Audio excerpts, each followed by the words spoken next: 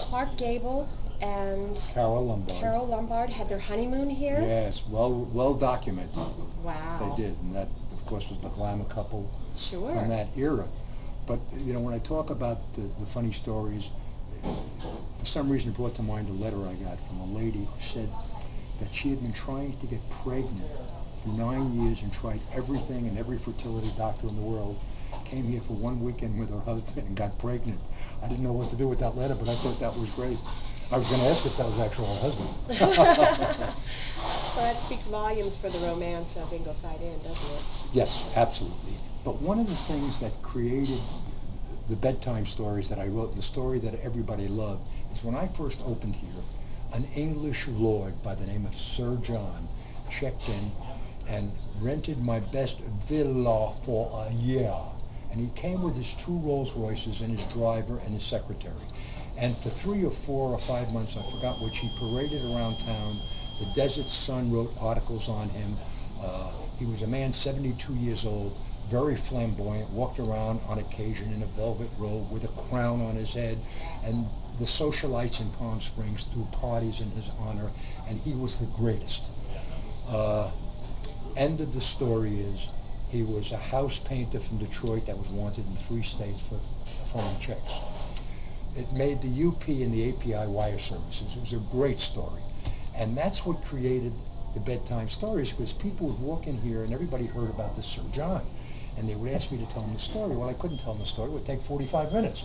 So I typed it up, and I had it copied over at Staples. And if you walked in here and said, I heard about Sir John, tell me the story, I handed you 25 pages. You had to read it. And that saved you a whole bunch of time. It sure did, and it created a book.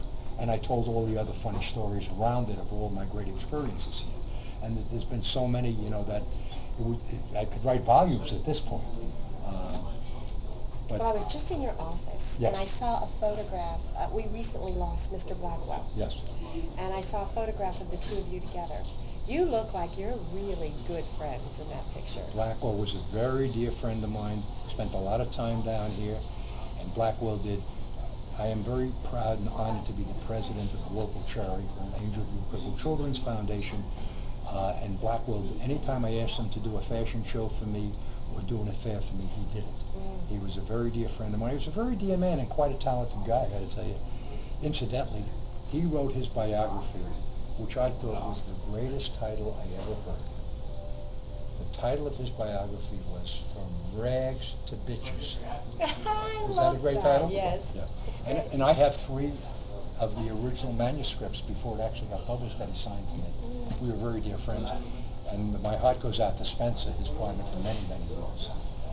Yeah, but Blackwell, along with many other people, became a very dear friend of mine. And I saw pictures of Bob Hope and his wife having dinner here. Oh yeah, we've had everybody here over the years. I mean, I ran into Patrick McNee's son yesterday. Patrick is the Avenger, as you may know. He was a very good customer here. David Hasselhoff, Schwarzenegger used to be here every month. As a matter of fact, I want to say about 8, 9 months ago, it was a cute story, it's about 11 o'clock in the morning, and 2 black Hummers pull up in the driveway and 10 guys come out in suits and ties, and I happen to be on the veranda at the time. Nothing happening here, one couple in a restaurant from the hotel having breakfast on the patio. And I see these 10 guys, I thought maybe there's a drug bust going on. They look like FBI guys. And who gets out of one of the Hummers but Arnold Schwarzenegger? And he comes out, and I said, Governor, what are you doing here? And he said, I want to show my friends my favorite place. And he takes these 10 guys into the courtyard, comes down to the restaurant, talks to this couple here, and I said, well, what are you doing here? He said, I just spoke to a group in Indian Wells. I'm on the way back to the airport, and I just wanted to stop by to show my friends the place. I was so impressed. Of course, I called the Desert Sun, and they printed it. Well, that Saturday night, I was sitting here with my wife and some friends and telling them the story about Schwarzenegger stopping in to show his crew the Ingleside Inn. And I take a look in the front, and Maria Shriver is there with the 2 daughters. And I get up and I say, I can't believe this. Arnold was here 4 days ago. She said, he told me. I came to show our girls our place. So, I mean, those kind of things, I call them ego strokes. I mean, God knows I've had more than my share of that. Yeah. Oh, yeah. And we've been featured on Lifestyles at Rich and Famous, and we've been on 60 Minutes, and you know, I've gotten a lot more than my 15 minutes, I must tell you. I mean, I got so much publicity, I was sure I discovered the cure for cancer. Well, the food, I hear, is absolutely incredible. Okay. I've heard that too, to be honest with you. I don't know. The restaurant does a great job. I mean, it's just a lovely restaurant. You know, you come in at night, it's a different setting. It's candlelight, tuxedoed waiters, tableside cooking. The thing that I try to dispel is, you know, the cost of a meal is more of a perception than a reality. We offer a 3-course dinner for $22 at Melvins with a choice of 4 entrees. But when you come in and you see a tuxedoed waiter and tableside cooking and candlelight, you say, wow, that's expensive. I have a friend that runs the local cheesecake factory, and I go there quite frequently, and I'll eat just a plate there for $20. And every time I go there, I complain to my wife that for $22 at Melvins, you get all this, including a super salad, and you spend. So I try to dispel it. And you have the elegance to go along with it. The elegance, and not only that, it's a full experience because we have entertainment every night with dancing. We have a piano lounge, and as everybody knows today, the piano player with his synthesizer sounds like a full orchestra. So he can play anything you want.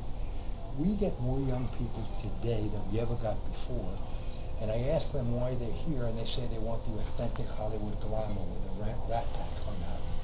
So, as a matter of fact, as evidence of that, believe it or not, Melvins had to put up disco lights so that on a Friday or Saturday night when the young kids come in and they want a boogie, we play disco music there from 11:30 on.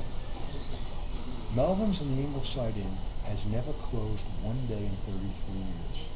It has never been one day without entertainment in 33 years. It's quite a record. It's absolutely amazing. That's unbelievable. Unbelievable, yes. That's dedication. That's passion. Well, or greed. It could be greed or one of those other.